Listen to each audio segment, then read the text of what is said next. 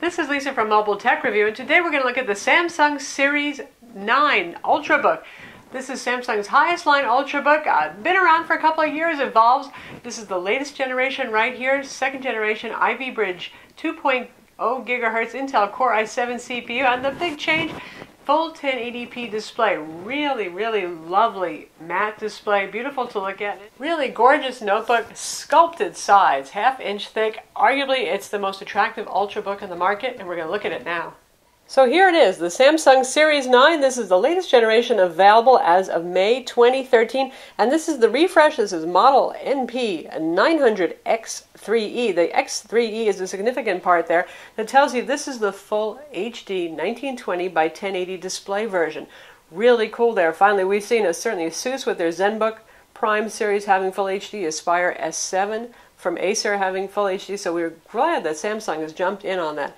The one thing to keep in mind here, this guy is not a touchscreen. You're going to have to go with the Samsung Series 7 Ultra if you want a touchscreen on this. And with Windows 8, you know, it really is nice to have the touchscreen, so I leave that up to you. The good news is, though, it has a superb trackpad. A part of the problem with using Windows 8 machines without a touchscreen has been that the trackpads can be very hit or miss.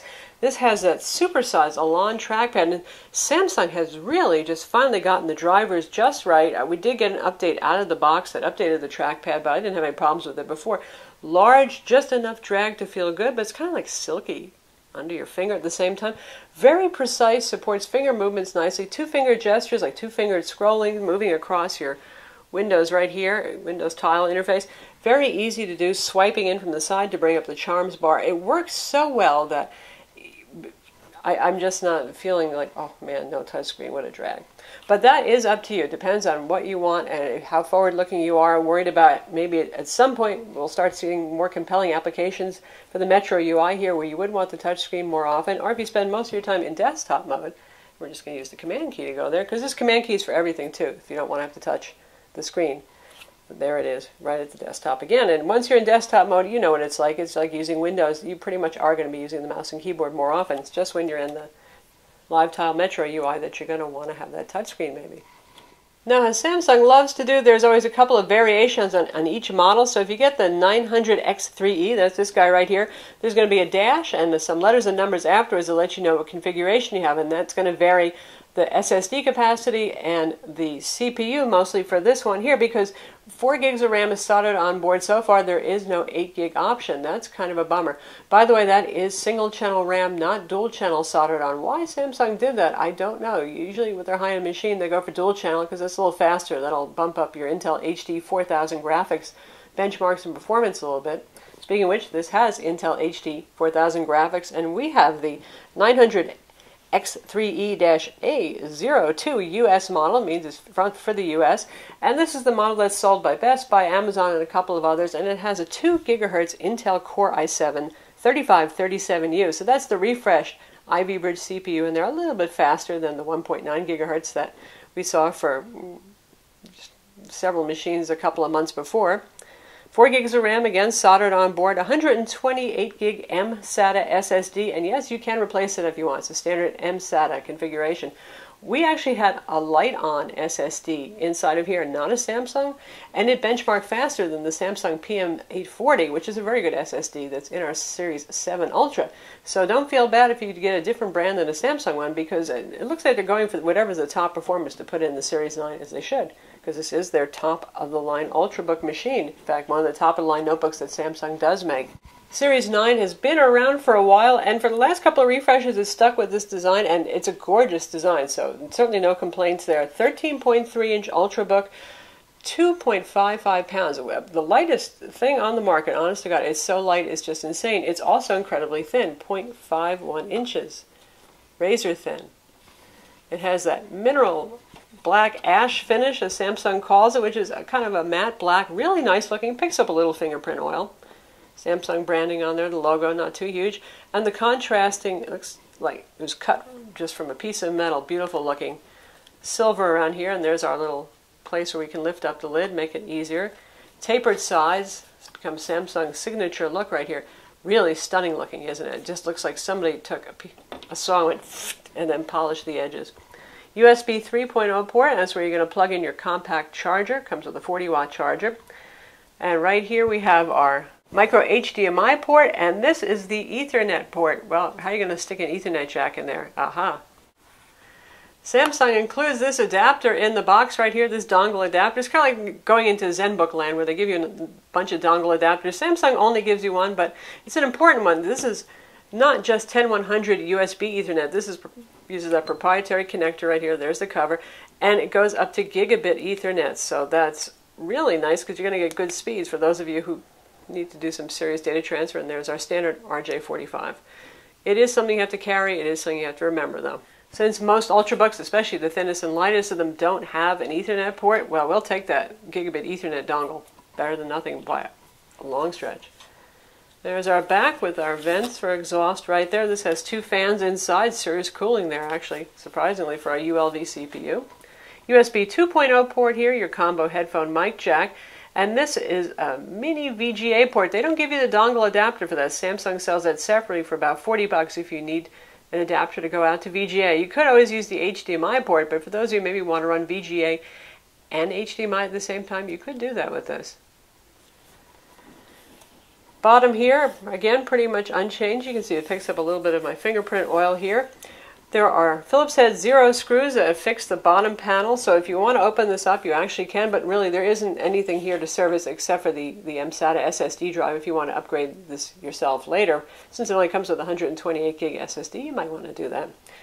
Speaking of that, because there's a recovery partition on there and Windows is installed in all the applications, out of the box we had about 68.8 gigs actually free for our use. After running Windows updates and installing MS Office and a couple of other smaller applications, we were down to 60 gigs free.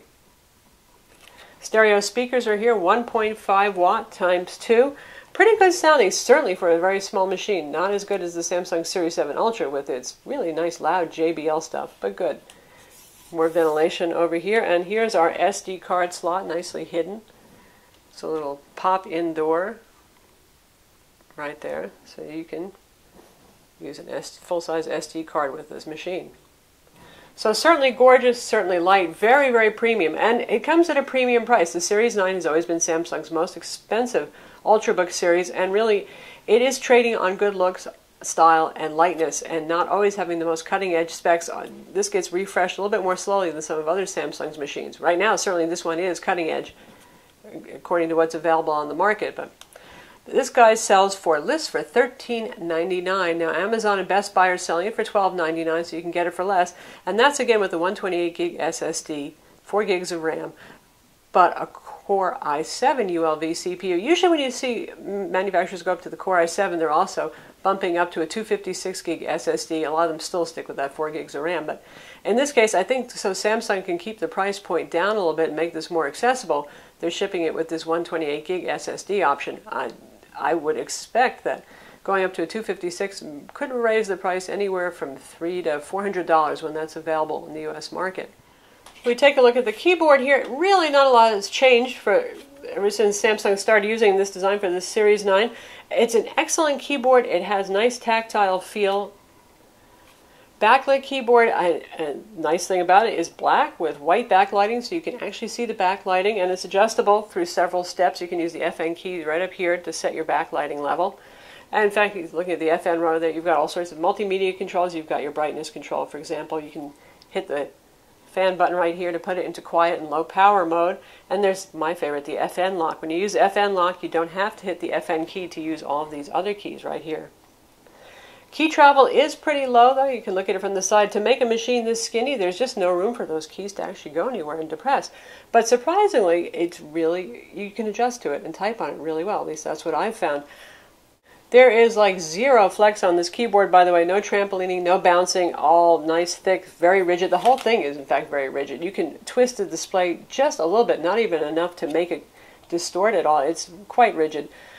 Surprising thing is the keys are pretty audible. For something that doesn't have a lot of key travel, there you can feel and hear a pretty good click. So for those of you who just hate to ever hear a keyboard, you might not like that. The machine has dual band Intel Wi-Fi with WiDi, that's 6235, and then some earlier Series 9 models, a couple of models ago, had some trouble with the Wi-Fi. We have not had any trouble with that whatsoever. It does have two antennas inside, and We've had good throughput even 30 feet away from our 802.11n router. It has Bluetooth 4.0, that's Intel again. As you saw, Ethernet comes via that dongle adapter. Now the real gem here and the real big difference for this particular Series 7 is the first time that they used a full 1080p display here. Previously they'd used a 1600 by 900 PLS panel. PLS is like Samsung's equivalent to IPS, and it was a very nice display. I thought that resolution worked perfectly well in a 13-inch display. Honestly, things don't look too tiny on the Windows desktop. But personally, I felt the color accuracy was not so super duper. That wasn't a strong point, especially compared to something like the ASUS ZenBook Prime UX31A, which had really, really wide color gamut. Well, that's changed here. And this panel is made by BOE Hydis, a company now owned by Hyundai, but they've been making AFFS displays, which again are like IPS displays in some ways better, and I'm suspecting that that's what this is. Really, really lovely color accuracy. Now, when you're looking at the live tiles, you say, okay, those are bright, those are zingy, those are super saturated and colorful, and that's all well and good. When you look at the desktop and you look at a pretty picture and you say, wow, nice. Now, side by side next to our ZenBook Prime UX31A and also the Samsung Series 7 Ultra that uses a wonderful display, though it's glossy and a touchscreen, a little bit different. Very wide color gamut here, something that I would be happy to use for photo editing. So even if you're not really keen on that super duper high resolution, that's important. Backlighting is also pretty even. As you can see, we have a little bit of flashing showing up at this brightness level, but much less than other monitors. And we bring it up to maximum brightness. It's almost too bright to use, honestly. It's fantastic. Now, Samsung specs, they're a little bit confused there. Sometimes they say it's a 400 nit display, sometimes they say it's a 300 nit display. Next to our Series 7 Ultra, which has the 350 nit display. This guy is looking a little bit brighter. Our light meter went a little bit on the fritz, so we can't measure that right now. Look for our full review to have that information on it in terms of nits of brightness, but suffice to say, this is a brighter panel than most of us would ever need. When I use this at 50%, it seems, gosh, more than bright enough. And the more important thing is it's anti-glare. It's a matte, true matte display. It doesn't have some nasty coating on top or something like that. So everything looks so vibrant and so rich. It's just really amazing the difference that it can make. And it makes me sad because I would love to have a touchscreen, but right now those are always going to be glossy, or they're going to have some kind of overlay to make them look matte that detracts from screen quality. And makes me want to give up on the touch just because you just can't beat this display. And no glare, no fatigue on the eyes. It looks brighter. You can use it and not worry about lights that are behind your back shining on the screen. Can't recommend it highly enough. And in fact, those of you who've used the Sony Vaio Z, maybe you're looking to upgrade. Now, this doesn't have the full mobile power that the Sony Vaio Z has in terms of overall processing horsepower, but when it comes to display quality, you're looking at something that can really hold up nicely, and with much wider viewing angles, because the Sony had a TN panel, and those don't have good viewing angles. As we turn this guy sideways and keep the backlight on, you can see it stays visible. We don't get nasty color shifting. We don't get black inversion. It's just awesome stuff. Also, those of you who are lucky enough to work outdoors in a cafe or wherever it is, given the brightness and the lack of glare, well, it's just going to be perfect for that too. And how does the display look when playing video? Gorgeous. Really, really gorgeous. Let's get that cursor out of the way. Well, I can honestly say I have told you the truth. The blacks are nice and rich on it. Sharp, great contrast. Speaker volume at 76%.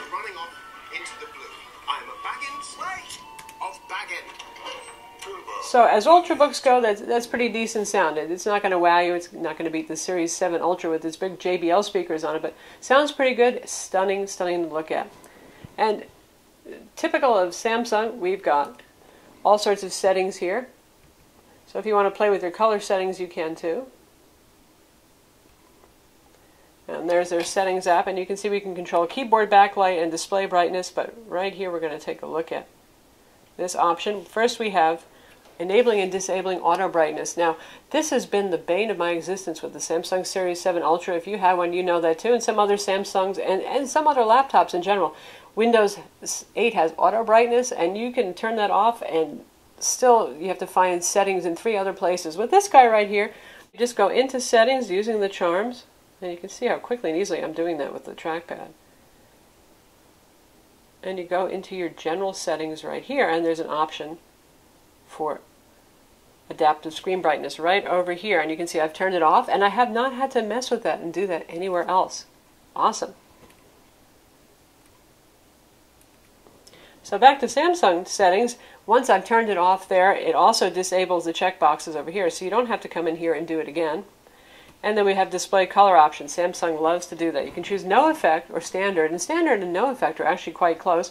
Movie mode bright, and sharp. Sharp really jacks up the contrast a lot. Movie mode, well, increases saturation, increases blues a little bit, as you can see right now. It just happened there.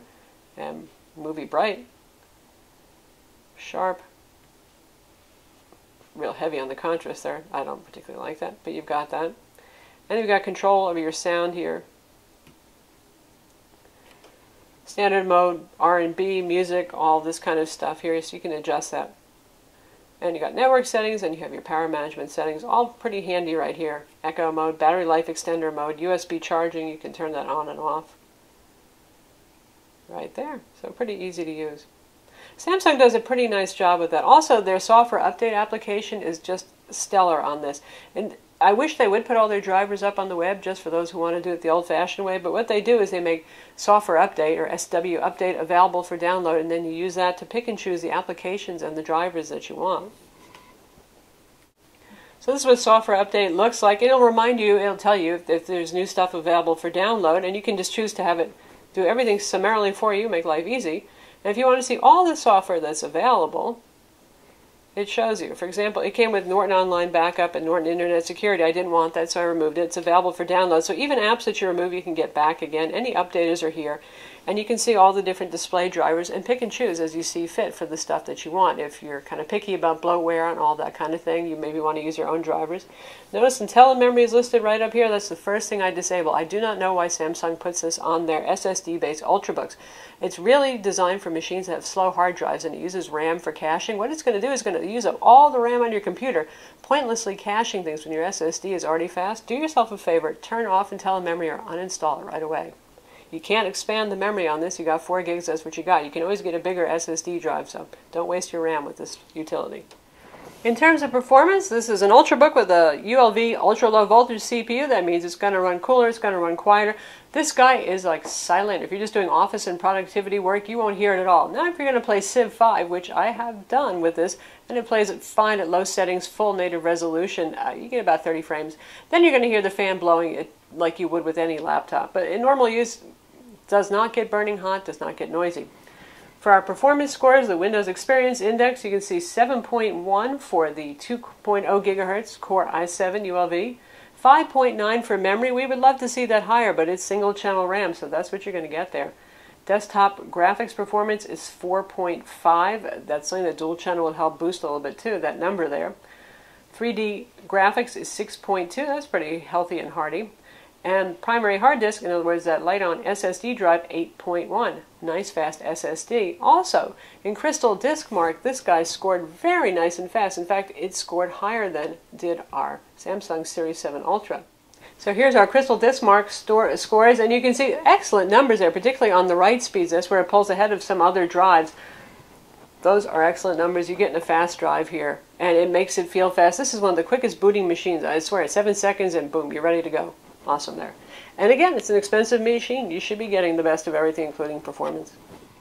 On PC Mark 7, it scored 4408, which is par for the course for a latest generation Ultrabook. We've seen anything from the low 4,000s up to almost 5,000 with current Ultrabooks. The machine is available with Intel HD 4000 graphics. There's no dedicated graphics option. Given current technology, there's just no hope of fitting dedicated graphics and the cooling required into a machine like this. This is about ultra portability and reasonable power. It's good enough, certainly, for the included Adobe Photoshop Elements trial that's on here, for full Photoshop, for Illustrator, for even some HD movie editing, but, you know, it's not a gaming machine, folks.